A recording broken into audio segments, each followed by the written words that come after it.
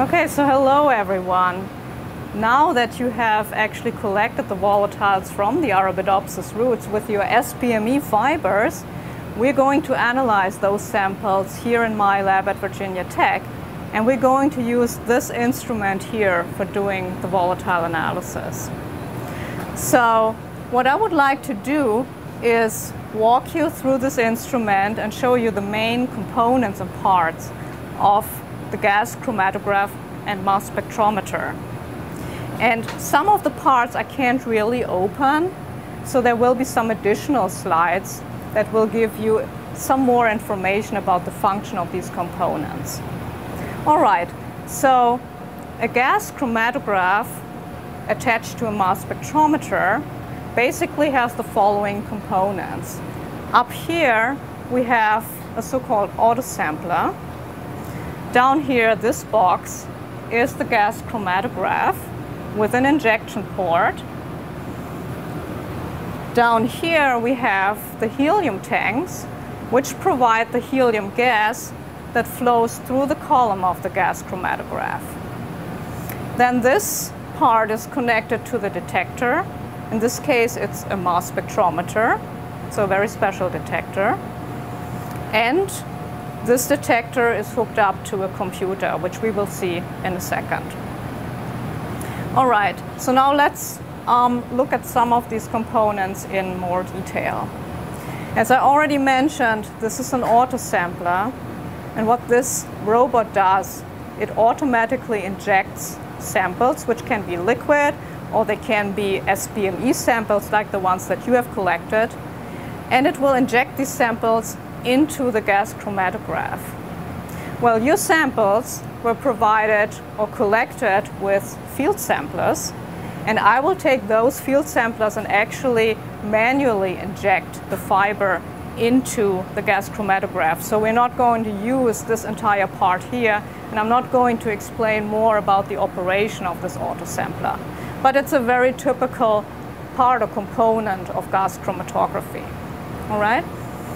Okay, so the samples will be injected here into this injection port, which sits on top of the gas chromatograph. And I can't really show you the inside of the injector, but there's a glass part in it, which I will show you right now. Okay, so what you see here is a glass piece, a glass rod, or we call this a glass liner, and this is part of the injection port. The fiber from the SPME field sampler will be inserted into this glass liner, and it sits underneath the injection port.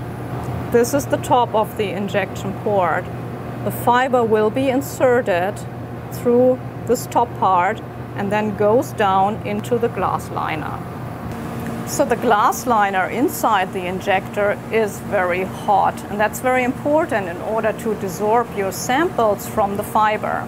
We have a temperature in here of about 220, 240 degrees Celsius. So you can imagine that all the compounds that you were trapping on the fiber are desorbed. We call this thermal desorption. The compounds are released at this high temperature. The fiber is then pretty much clean after that, and you can reuse it. And the compounds are all going through this glass rod, and they're carried by the helium gas, which is an inert gas. It's not reacting with any molecule. They're carried with the helium gas through the glass rod, and then they enter the actual gas chromatograph and the column. So gas chromatography pretty much follows the principles of chromatography.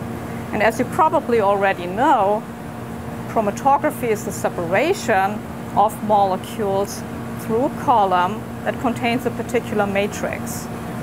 So when a sample runs through a column, then the compounds are separated on the matrix according to either molecular weight or polarity or charge. In gas chromatography, volatile molecules are pretty much separated by the molecular weight, or they're separated by polarity. And I want to show you now how the column looks like that we are actually using here. So this strange thing here is the actual gas chromatography column. And it doesn't really look like a column in the first place, but it's a very thin, very flexible, and very long column. It's actually 30 meters long, and the diameter of this column is 0.25 millimeters, so very thin. So why it is so long? Well, it has been optimized for this length so that we actually get optimal separation and resolution from a very complex mixture of compounds that run through this entire column. Since it's 30 meters long, it's actually curled onto this metal support. So, well, you don't see any column here because it actually sits in the oven of the gas chromatograph. And I'm currently not able to open this door, but if I opened it, you would actually see the column sitting inside of this oven. All right, so why are we actually using an oven to separate compounds that go through this column? Well, the reason is we're applying temperature for the separation of the compounds. And we can heat up the gas chromatography oven from room temperature or 40 degrees Celsius all the way up to 240 and even 300 degrees Celsius. So this oven can be really hot. And that temperature gradient that we can apply is very important for, again, an optimal separation of the compounds on this column. So you can imagine if you're running all of the sample or all of the molecules through the column at 40 degrees, it would take us a long, long time to get all of these molecules off this very long column. If we run them at 300 degrees, they would all come off immediately, so we don't want to have that either. If we run a gradient, we can optimize our separation process, and we can actually speed up the chromatography process. So usually a run takes about 30 minutes, and that's pretty good to separate most of the compounds that we are interested in. Right, that's pretty much what you need to know about the gas chromatography oven and the column. Once the molecules are leaving this large column, they will go to a detector because they need to be detected somehow, right? So now let's move on to the detector part of it.